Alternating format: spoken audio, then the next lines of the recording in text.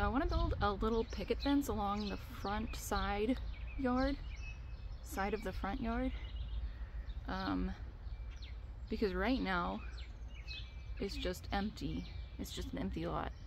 And I would like to stay that way, that'd be great, but it also means that people and dogs like to walk across this nice big garden bed I have here. But hopefully a 3-foot high fence will be like, oh, I shouldn't walk that way.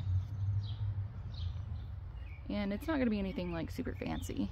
You know, I did get cedar boards for it just to match this, but my posts are gonna be pressure treated 2x4s and just regular 2x3s for the horizontal pieces. So we're gonna mark out for that and then put those in the ground and probably attach the 2x3s. Let's get started. So this tree is on the property line, and instead of like doing anything weird with it, we just kind of made a corner around it with the 6-foot fence, and it worked. It worked fine. We got a mostly shady area here. I've got a hosta. I would like to fill it with more plants and potentially do some kind of like whimsical fairy garden thing, because I think that would be cute. A little secret garden kind of deal. That's in the future. Something, I'm still letting percolate, right? But the tree. Since the tree is in the middle of the property line, I do have like a garden edging here out of stones, and I try to be a little generous with it about like where I think the property line is based on the markers that I could find. And I don't know how surveyors do it when there's a tree in the way, but I guessed. Now what I don't want to do is make the tree part of the fence, because trees are growing. They're growing living things, and that would eventually ruin the fence. The first post is going to be like 2 feet away from this tree, but I think I'm going to try to have the horizontal boards overhang a little bit so that there's no big huge gap, which means that this is going to be really tricky because there's a giant root here too. I'm not sure how well this is going to work. Let's find out. So this is my line here from tree to road. Got arbor vitae right here and then my rock border here. So I'm gonna try to put the pickets somewhere in the middle so that I don't have to move anything. But this here, this big old root is the challenge because it's closer to the rock, so maybe it won't be that big of a deal. I'm gonna try to dig a hole here and see what happens and see if I can dig deep enough. Now luckily this fence can only be 3 foot high, and I have cut my 2x4s into 4 foot long pieces. I would like to bury them about 1.5 feet deep if I can, ideally. So this will be, this one and the last one, because there's another tree over there, are going to be the biggest challenge. I think I'll start with this one hole and then measure out from here to the last hole, dig that one out just to make sure they work, and then put a string line between so that I know my other, I think there's going to be 4 posts total. That way I know they're all even and in a line. So.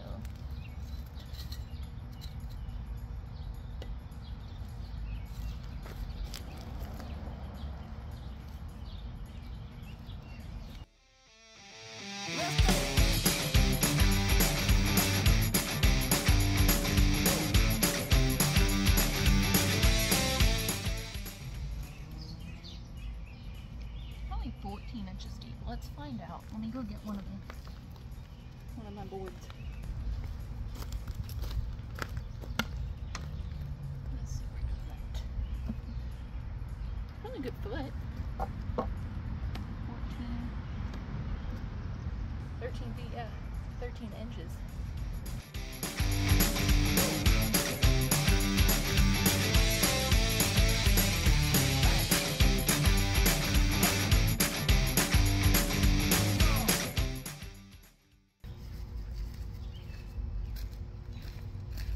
And we're going to use the actual boards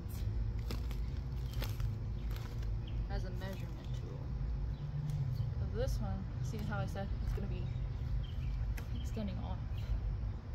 So I want to make sure I account for that.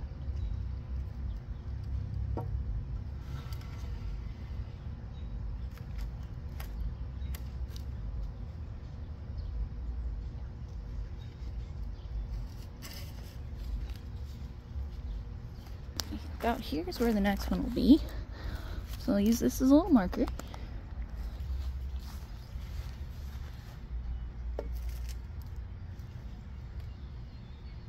So that tells me that my last board should end here with the post here.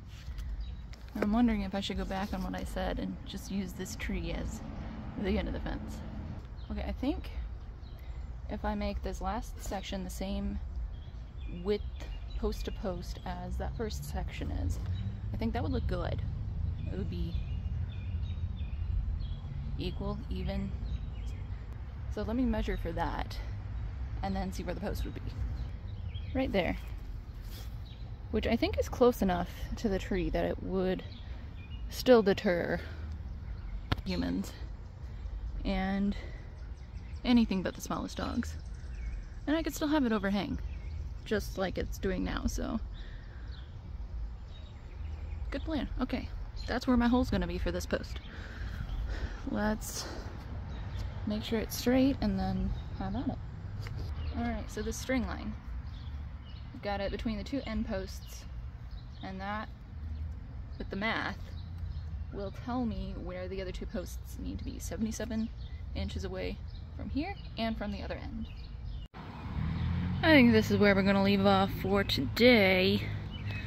So I've got a little bit of an overhang over there, overhang over here, but not actually using the trees. Well, there you have it. Little tiny picket bits. See how I alternated between wide and skinny boards? I think that adds a little bit of visual interest. I'm pretty happy with that. And it was pretty simple and easy to put together.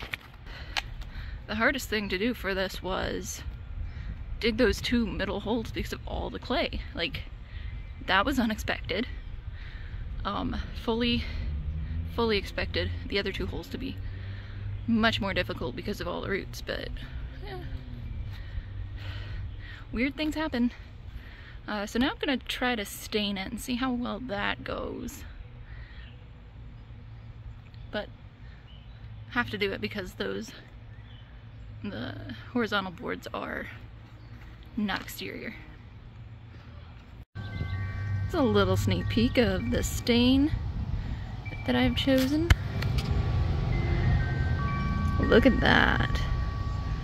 Here's the difference. It is the Thompson's Water Seal in chestnut brown. This one's the transparent one. And I really like the way it looks on the cedar. I'm not so sure about the untreated horizontal pieces. I don't know. I think it'll all even out.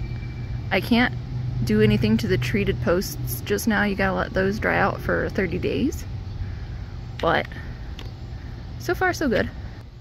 Now I'm just waiting for everything to dry up because it's been raining basically since the day after I got that done. So once it is finally dry and will stay dry, I'll finish the staining on that little fence and